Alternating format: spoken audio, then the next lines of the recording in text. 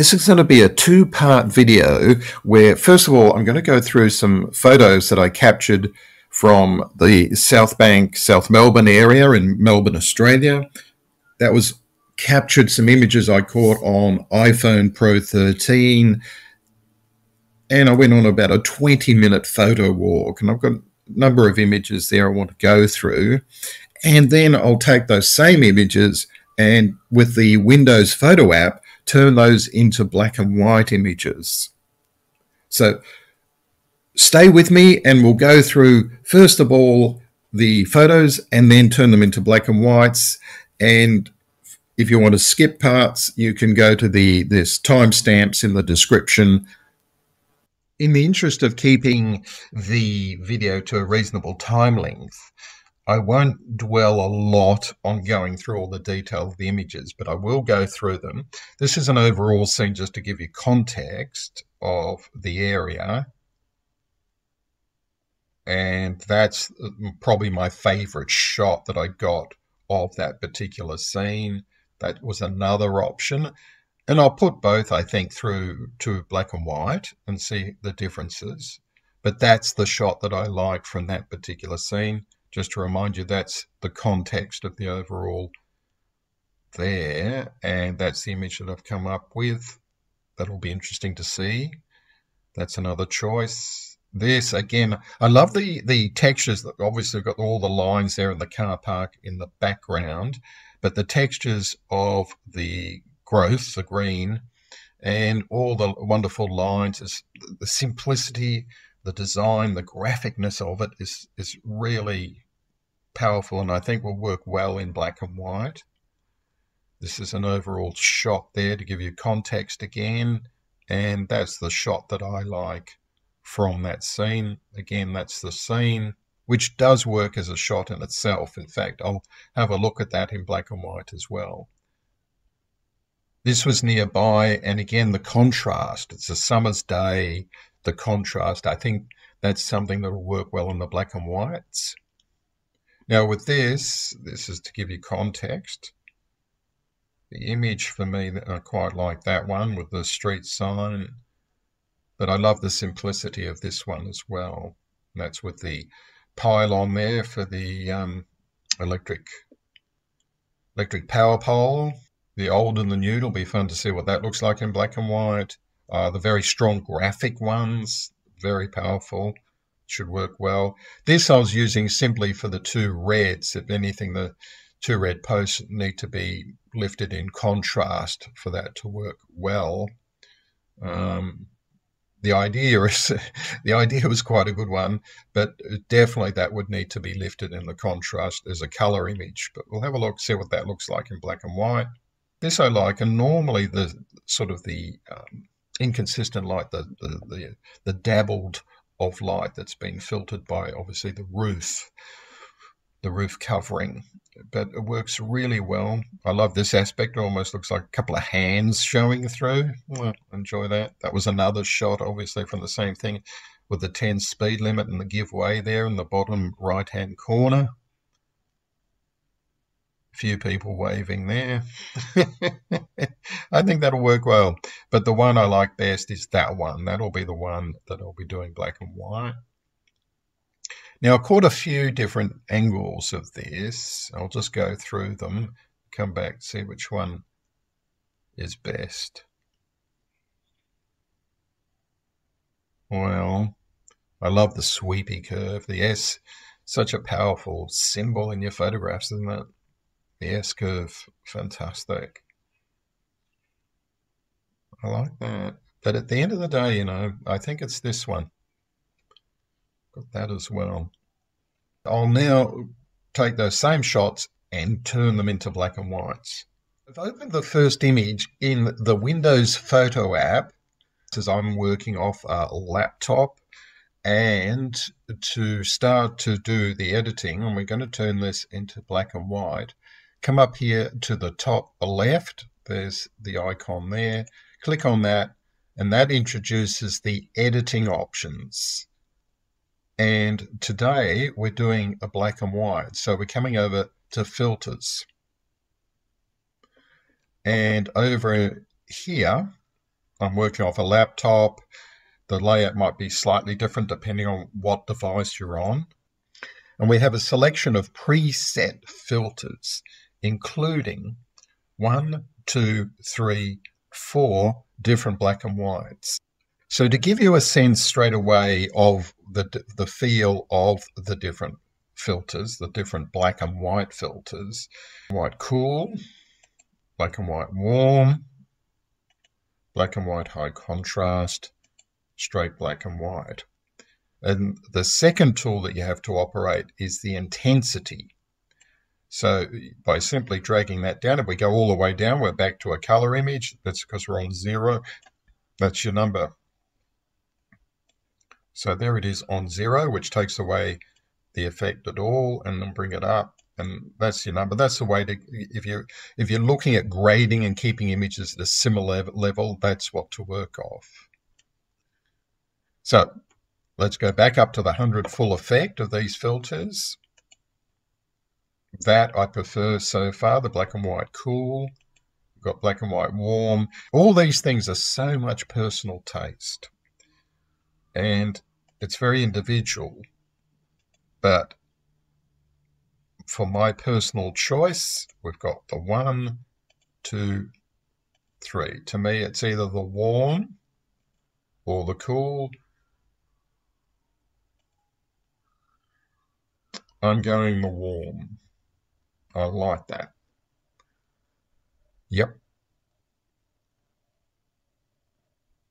Looks good. And I'm going to leave it its full intensity. Often with the black and white, when you're working with other filters with the Windows Photo app, I find I reduce the intensity down quite a bit, but often with the black and white, I'm just leaving it its full effect. Not always, but often, more often than not. So I'm going black and white warm.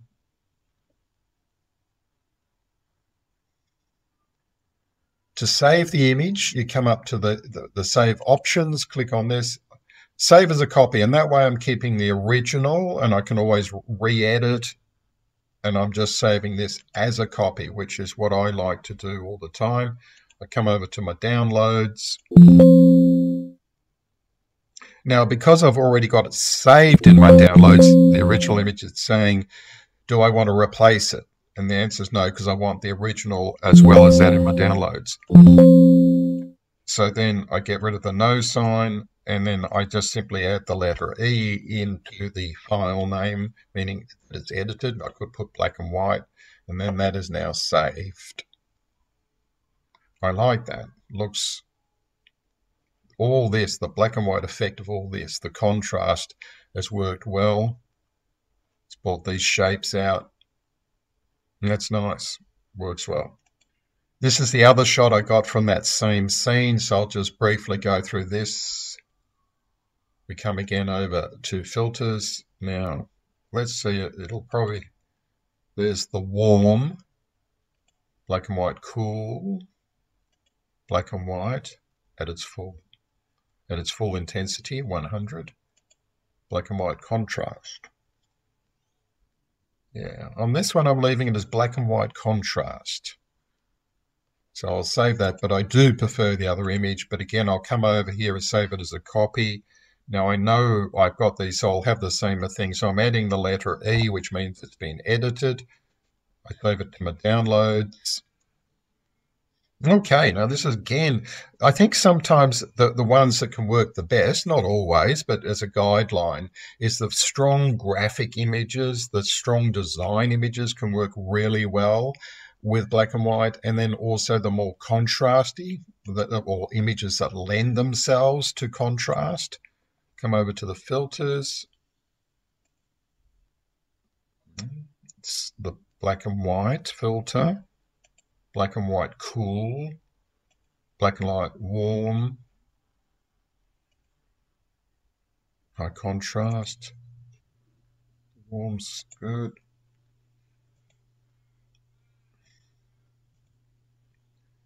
Black and white cool for this one, yeah, it's great. So just a reminder, that's what it looks like in color. By the way, if you want to see what the original looks like, I've got that. So you can either slide that right down, which I just did there, or you can just click, put your cursor over the image and just hold the mouse down. And that brings up you are viewing the original image. Let it go, and that's what you've got as set as a filter. Original. I like it. It's fun. So we've gone black and white cool on this one. I'll save that as well. I'm going to pop in the letter E again because I've already got it saved in my downloads, so I don't want to replace that file. High contrast black and white. Okay, that's interesting. Black and white warm, black and white cool, black and white. So for this one, for me, it's going to be black and white warm or black and white cool, black and white warm. Okay. Saving as a copy, coming over to my downloads. So this is a favorite shot from that particular scene, and let's have a look. This is the, come over, filters, the original black and white cool, black and white warm, black and white high contrast. So for this image, I'm going black and white, the straight filter. I like the effect of that. So I'm going to save that as a copy again.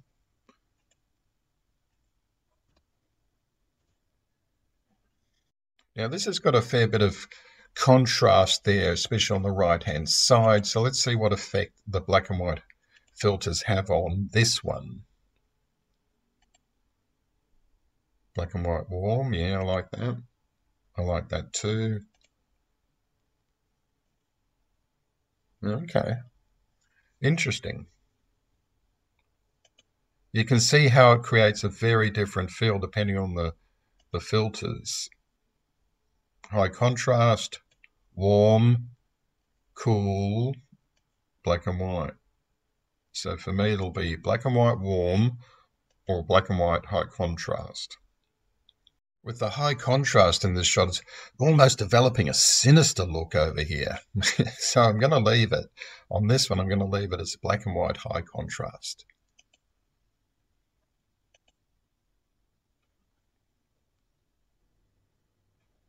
Now with this one, I put this up. This was a reference shot. Really, I do like the shot. Forgive the converging lines there. The perspective needs to be ideally altered. But keeping that in mind, if we come over to the black and white, I think this will be a case where the milder is better. So original black and white filter, black and white cool, black and white warm, black and white high contrast. So for me, this will be where the straight black and white filter is the best. So I'll save that. I like that. That's a case in point where that one stands out in my mind. I like that. So with this one, that's your straight black and white cool, black and white warm. It's going to be black and white warm. It's the cool or the warm for me. I'm going cool.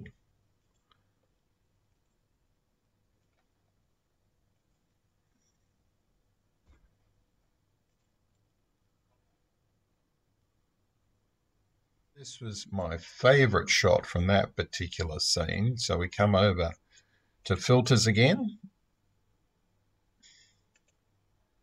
Black and white cool. See, it brings out more of the texture of the brick, definitely. And that does too. I like that. Yep. This one for me is we're back to the black and white warm.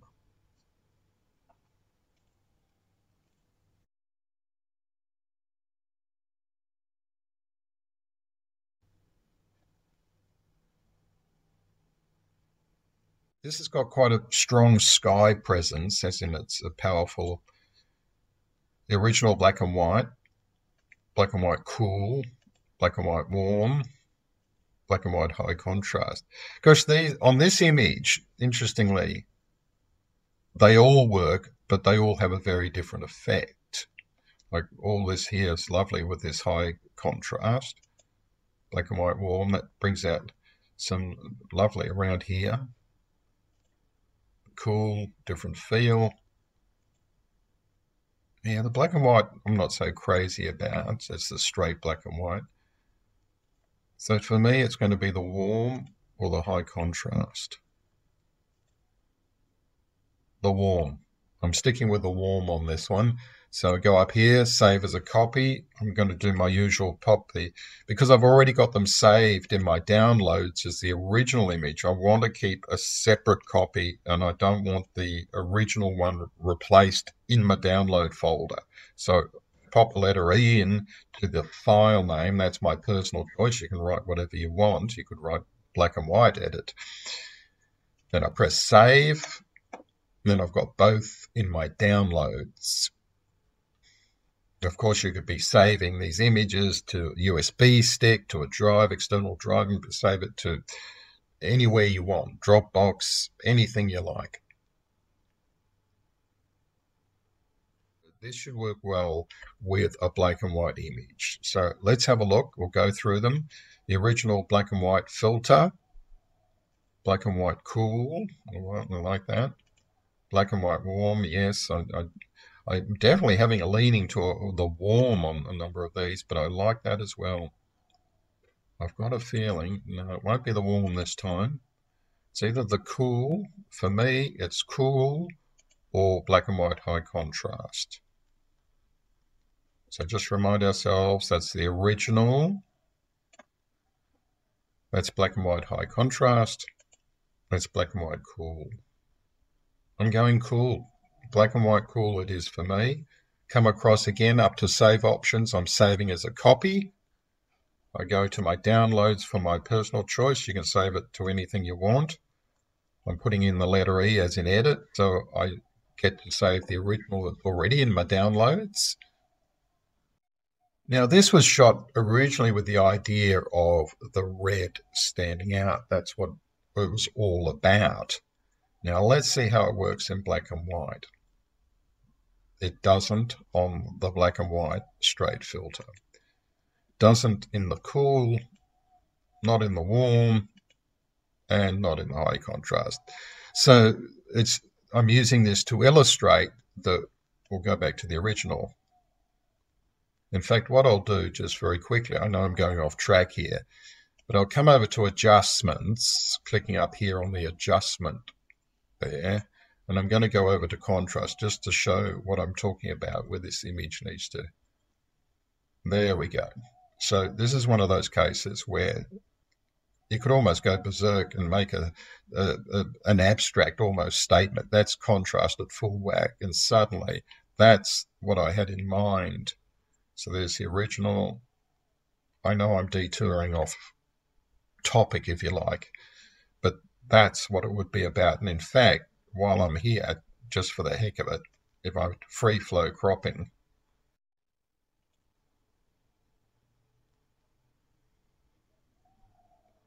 that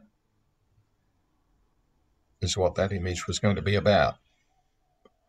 Okay, now this image, I like this one with the hands waving, if you like.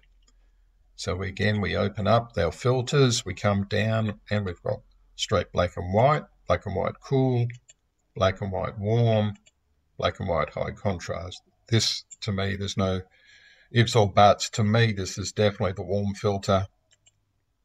Yeah, the cool as well. The cool's got a place. So it's the choice in my mind. My personal choice is black and white cool or black and white warm, but the black and white warm wins. So again, I'm saving as a copy.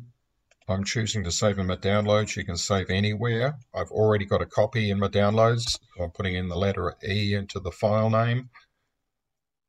This was the image from this particular scene that I was making the one that of my choice. So we come over, we go to filters. That's it in straight black and white. Black and white cool, I like that.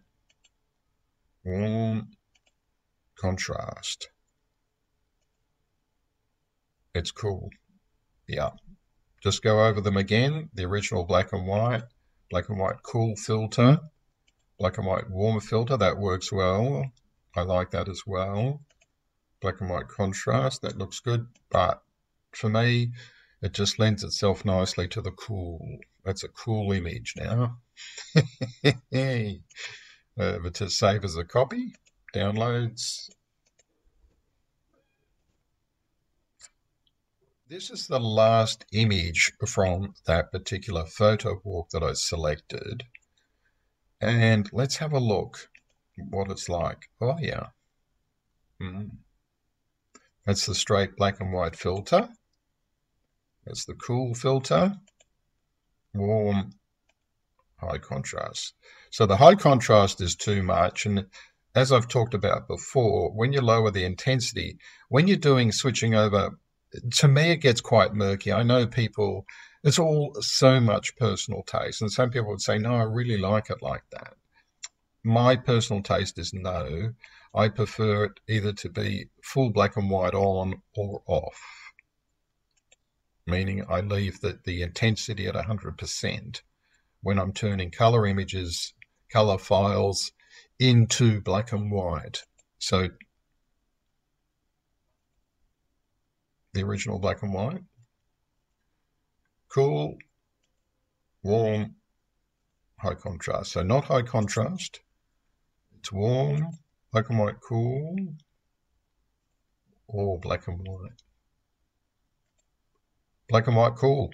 Yep, the black and white cool it is for me. I like it.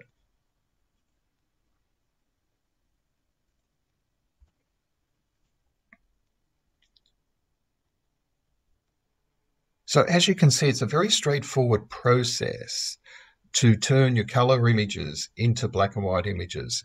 And with having these choices, again, we come over to the filters, having these preset filter choices makes it very simple, but it's enough choice of different types of black and white. The thing is to have fun with it all. It's just another option in your photography. And it doesn't matter what camera you've been using, whether you're shooting this on your mobile phone, on your cell phone, whether you're shooting this on $50,000 worth of body alone, let alone the lens. And you get my gist. I'm exaggerating. I'm sure you get my point. That it's about having fun with your photography, and having this black and white filter option is just another world to open up. And some photographs really do lend themselves well, more than others, to black and white images.